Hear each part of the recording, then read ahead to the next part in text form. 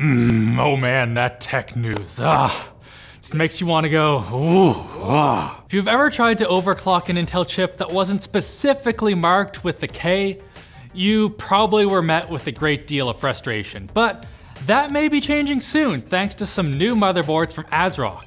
Although they still can't magically unlock a locked multiplier, ASRock attempts to get around this restriction by increasing the CPU's maximum thermal design power.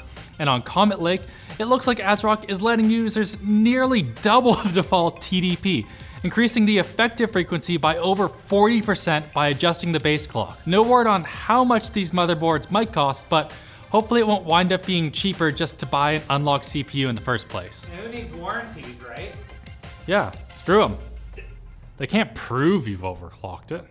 Are you in the market for a laptop? Well, if there's a particular model you've got your eye on, you're maybe out of luck. There's a supply shortage on notebook computers that is expected to hit within the next month. Unsurprisingly, the coronavirus pandemic is affecting key supply chains around the world, but most notably in Southeast Asia, where tons of electronics manufacturing takes place. And of course, with everyone staying at home and relying even more than we already did on our electronics to keep us occupied, there's additional demand, which is just making the problem even worse. Similar to how we're seeing the Nintendo Switch go for $500 on Amazon. Do y'all really need to play Animal Crossing that badly? The turnip market is going nuts right now. Honestly, I find it kind of boring. Do you have it? Yeah, I have it. And you don't like it? I don't like it. We probably should include that. People get really mad.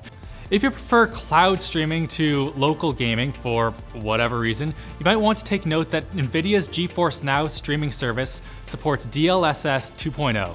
DLSS, which stands for Deep Learning Super Sampling, is an AI-powered technique for upscaling. Essentially, NVIDIA is training neural networks to upscale images more accurately to lighten the load on the GPU itself. Since game streaming does have to make some quality sacrifices in order to ensure frames can be rendered quickly enough to be sent over the internet without too much input lag, this is certainly good news. The first game to get DLSS 2.0 support will be Control, but more games should be coming later.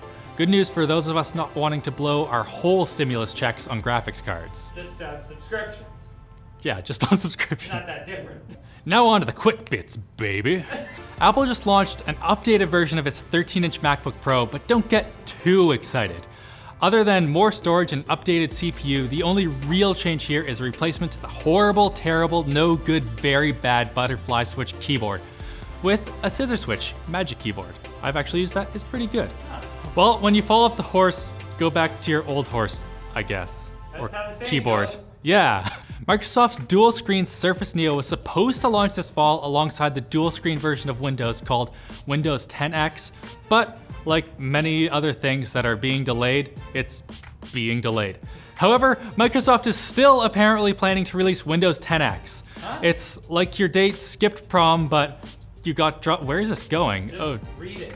Timmy's coming over here to talk. What? I missed something, but I think it got dirty. Ray tracing is coming to yet another huge title, World of Warcraft's newest expansion, Shadowlands. It's set to get ray tracing support, as an alpha version of the game shows a spot for ray tracing option. It can't yet be enabled, but it looks like that'll change by the time that the game gets released later this summer. Is it just me, or is it kind of on the nose that we're talking about a game called Shadowlands with ray tracing? That's horrible. That's dumb. a pretty good pun, actually. I like it. Okay. French airplane manufacturer Airbus went to replace bomb-sniffing dogs with bomb-sniffing sensors. They're currently testing a small device that kind of looks like a fancy smoke detector, which is supposed to go in airport screening areas to see if anyone's trying to smuggle explosives through a checkpoint. If only we could find a way to spot people who are going to listen to their headphones really loudly before they got on board. What? Seems like John has a very specific tick. Yeah. Very specific trigger.